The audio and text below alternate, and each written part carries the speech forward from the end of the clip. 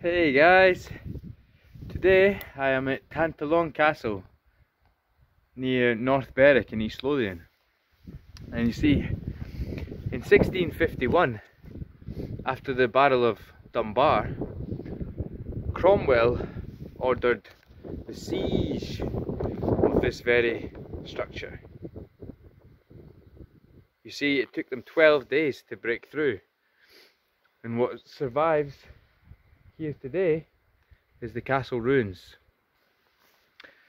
There's heaps of videos about Tantallon, so I thought I'd just briefly start my video here, because we are going about a mile along the coast to a little place called Seacliff, where there's another castle that was destroyed by Cromwell.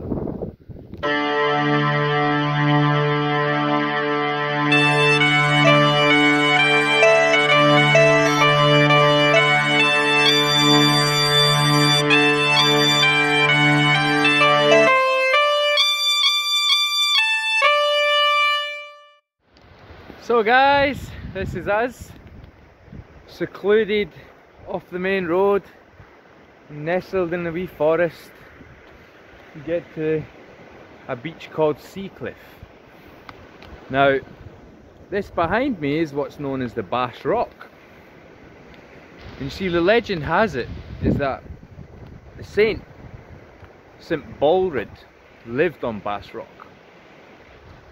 And if you look here, where there's a little piece of land and the lighthouse on it is called St. Baldred's Boat. You see, apparently the Christian saint managed to move the rocks and steer it like a boat to keep it safe for the fishermen. But there's lots of cool stuff to check out here, because this right behind me, guys, is what's known as St. Baldred's Cave, where he used to stay when he was on the mainland and not staying on the Bass Rock. So let's have a little look. So this is it, guys, St. Baldred's Cave. So I'm really fascinated in the stories in general of this, as I mean, St. Baldred is said to have lived here in the 700s. And a lot of the things in this area are named after him. But about 100 years ago, it was actually dug up and excavated. And they found a number of very curious things, such as horse bones and pig bones and even human bones. So the theory has it that this was not only St. Baldred's Cave, but that this here, right here, was once an altar. It was a sacrificial place of worship for the Norse god Balder, the son of Odin.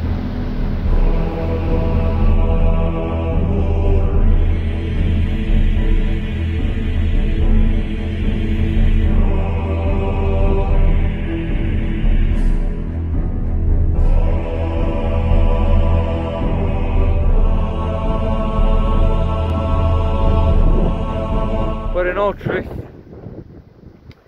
I can't say that I believe it's a place of Norse worship, or I'm not sure even about the story of St. Balder, to be fair. But it's all fun. I mean, this does look like some kind of altar, and the fact is that the floor in here is completely paved with like flat stones. I mean, it's overgrown now, but in general the cave is kind of a strange place. So yeah, so that's our first wee stop, St. Baldred's Cave. Let's go see what else we've got to find.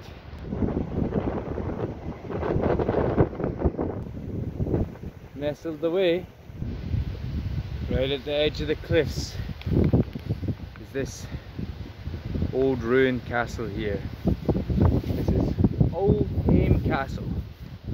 Now, the reason I brought you here is not because for any specific reason due to the castle itself, but I want to talk today about Cromwell. So, after the Battle of Dunbar, as I already mentioned, Cromwell was given the right and the orders to destroy every castle in East Lothian. And Auldhame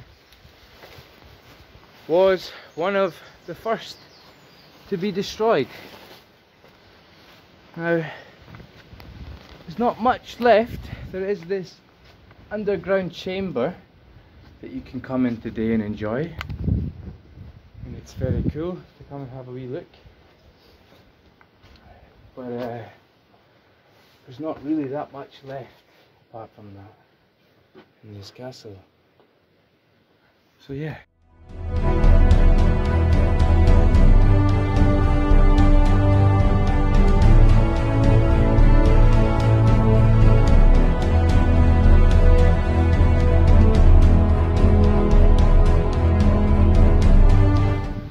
Alright guys, so yeah, that was Auldhame's. You can see it's pretty much in a ruin. There's not much standing of it left, to be fair. And it's not that old of a castle in general. But it's quite funny how, you know, it's literally a mile away from the very, very famous Tantallon Castle. And this clearly wasn't quite as a fortress as Tantallon, but we might cover that in another video. So, now we are off to a wee old ruin place that's called Seacliff House. And I think it is one of the most incredible old manses left in this side of the country. So, I'll see you when I'm there. On the other side of the beach, you'll be blessed to find this old mansion. This here is Seacliff House. Not a castle. Not a castle at all. It was a 1700s marvel. It was sadly burnt down in 1906 or early 1900s. And it's never been able to be restored since.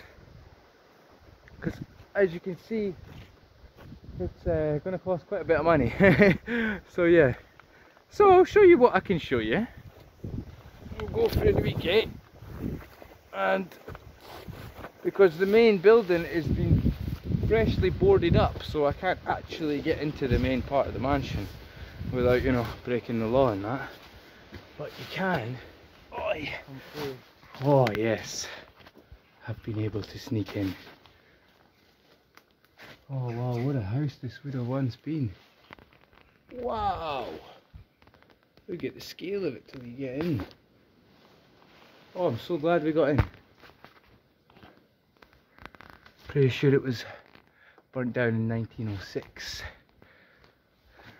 Wow, look at this place. Let's have a real look around it. Oh, it's some size of a house. Wow. Really, really, really some size. I think five floors. It's not quite going to be a guided tour, guys, because I have no idea where I'm going. It's the first time I've entered this thing. It's not a castle, like I say again. It's an old mansion house, so very rich person once built it.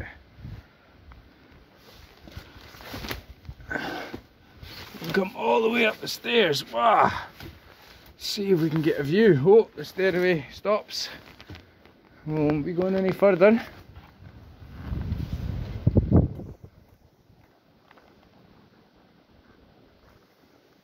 So yes, guys, this is what's known as Seacliff House.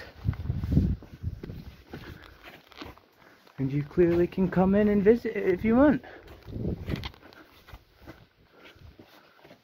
Oh, you could go on for days here.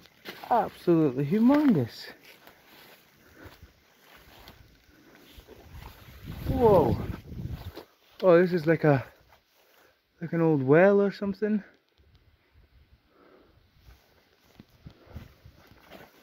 I've never been in a building like this. Really haven't. See the scale of it all. Wow. The size of these windows, man, is absolutely immense. Nature's just taken her in 100 years. She's completely covered. This is back pretty much to the start. Wow. Something there.